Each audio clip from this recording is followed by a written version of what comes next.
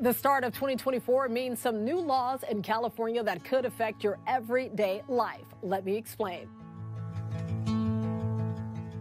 Some of the new laws will impact your commute, your job, and the way you shop for your kids.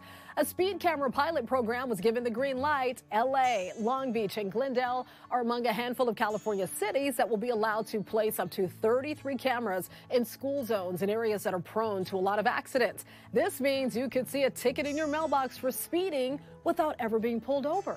Fines can range from $50 to $500.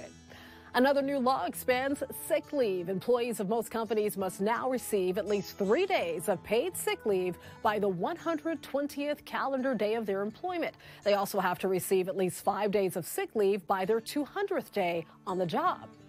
Big box stores that sell toys will also now be required to maintain a gender-neutral toy section. The bill's authors said the goal is to eliminate stereotypes about what kind of toys each gender should play with.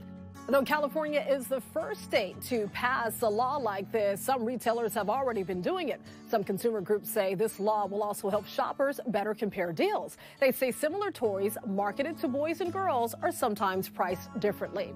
There's also some new rules when it comes to marijuana. California law will now prevent most companies from firing workers for consuming weed when they're off the clock. If you show up high to work, though, you can still be fired. It also doesn't apply to some jobs like construction or federal employees, so you may want to check with your employer.